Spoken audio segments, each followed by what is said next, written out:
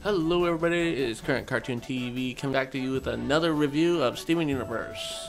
So, I have my special guests here, Red. Hey guys. And Gundam. Hey guys, what's up? Gundam, how about you give me the synapse of this new episode of Legs from Here to Homeworld? The synopsis of the episode is that Steven tells Blue and Yellow Diamond that their final attack on the Earth corrupted the remaining gems on the planet, but instead of destroying them outright as intended. The three together attempt to cure Centipeetle's corruption and almost succeed. To try to finish the job and cure all the corrupted gems, Blue, Yellow, and the Crystal Gems travel to Homeworld to seek White Diamond's help. And does she help them? That's going to be the question. Red, what did you like about this? So I still really love that anime-esque animation style that they had going on, especially it comes out more frequently with the diamonds. They're just very, very angular and very sharp features, so I still love that aspect. We got to see Centipeetle in her final form, which is Nephrite. That was really cool, but also really sad to see that pain, that fear, and that panic of no, this can't be happening, and it takes you back to when the event was actually happening. So that was a little intense. It seems like she has no memory of her actually being a centipede either, because she's like, oh, you guys must have won because you guys are here. You finally avenged Pink Diamond! You destroyed Rose Quartz! Yeah. I also really loved, who doesn't love Pink Diamond's spaceship? Oh, the legs. Dem legs! Woo. Dang, she thick! It's getting hot in here. Oh my gosh, and I can't believe they actually drew on the panty lines. That was fantastic. I was not expecting that, like, okay. There was other things drawn there, but we can't say that. Yeah. And then we get to Homeworld and we actually get to see the long-awaited White Diamond.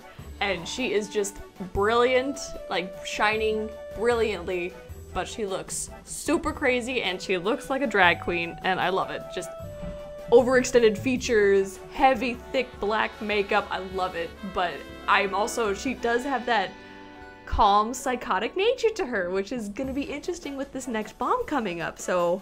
There you are. Hello, Starlight. You certainly gave everyone a scare. They're all just thrilled to see you safe and sound. We'll see what happens with them. Just like my ex-girlfriend. Ooh, slam. Dang. How about you, Gundam? What did you like about this?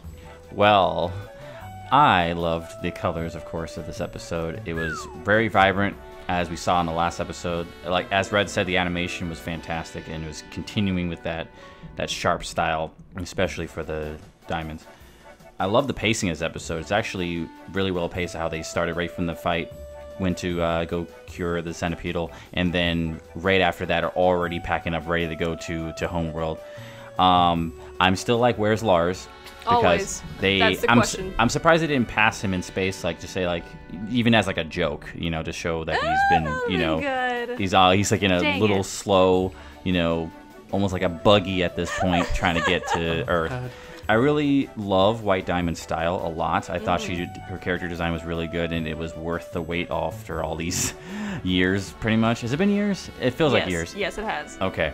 She has like this robotic feel to herself when she speaks, like she's like almost reading from a script. So I kind of think there's something a little bit more there that we're just not seeing, but I love it. I love that mystery. And I thought they're on right track story-wise. I think they're going, like I said, right where it needs to be and doing it fast. Absolutely. What I like about this was that big reveal at the end of the episode. White Diamond showing in person. It was like, wow, yeah, you're very tall, very bright. Yeah, that was very amazing, all that. And I did like seeing how the actual Yellow and Blue Diamond actually tried to heal Centipede, Nephrite, and they failed. They couldn't heal her 100%, and that's when they got the idea of actually going to Homeworld to actually talk to White Diamond. We can only do so much. If it was the four of us... Who do we need? What do you mean, who? White. White Diamond?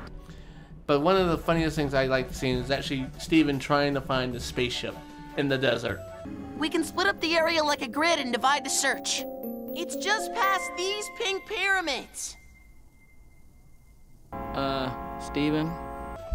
He's like, it's behind these two big pink pyramids. It's like, Steven. That's the ship. So that was kind of funny that it was like underneath his nose the whole time. He didn't even know what it was. And that's pretty much what I liked about this whole episode. Gundam, you have any dislikes? I have 0 dislikes about this episode. Well, I guess I have one, is that it left us with a very frustrating cliffhanger. From home, Pig. Hold on!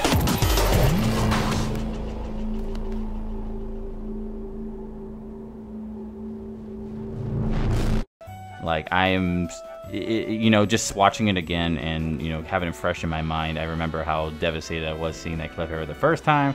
So now I'm even more distraught, and I can't wait to see what they are going to show next. Red, do you have any dislikes about this episode? Again, I have nothing. It feels like I'll be grasping at straws at this point, so I really don't have anything I dislike.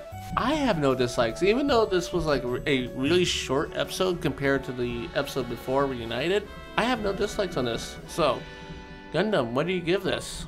I give it a 5 out of 5. I think, again, with the last 2 episodes and the last one being like one of the best episodes ever, they're on the right track. Continue it, guys, please. We don't want another Summer of Steven had like 3 episodes that did nothing. So Yeah. keep it going.